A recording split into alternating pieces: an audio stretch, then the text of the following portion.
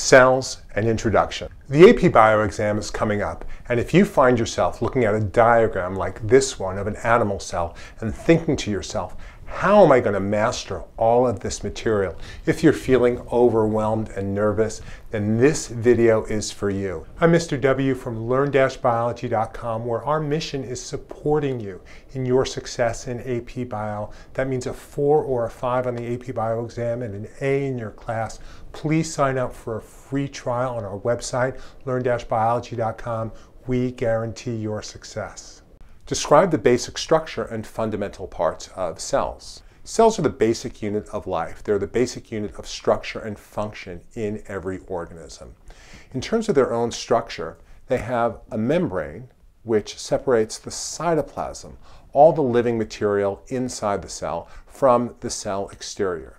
They always have genetic information in the form of DNA, the double helix, and there are systems that maintain and replicate the cell as a whole and the cell's genetic information, its DNA.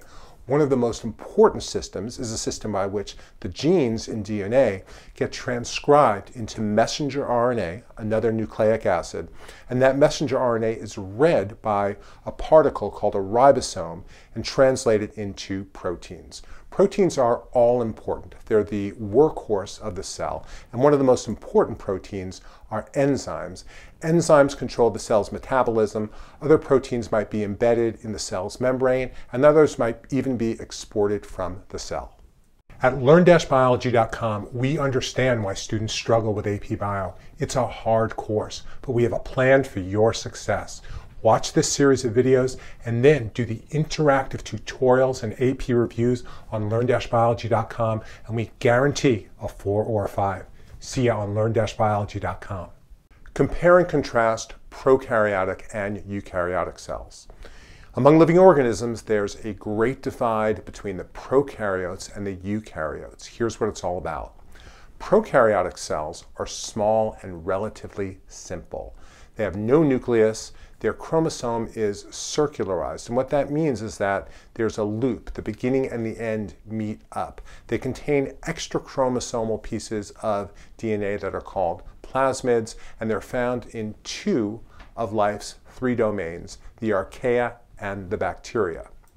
Eukaryotic cells are larger and more complex. They're found in the domain that has their name, the eukarya. They have a nucleus. They have multiple linear chromosomes. So here they're shown over here, and you can see the chromosomes here. They have a beginning and an end. And those chromosomes have DNA that's associated with proteins, which is different from the simpler DNA packaging that is found in the prokaryotes. Eukaryotes have mitochondria, and the presence of that organelle is the defining feature of the eukaryotes. And they have many membrane-bound organelles. Membrane-bound means surrounded by a membrane. Want to learn more? Sign up for a free trial of the website that guarantees your AP Biology success, learn-biology.com, and watch this next video.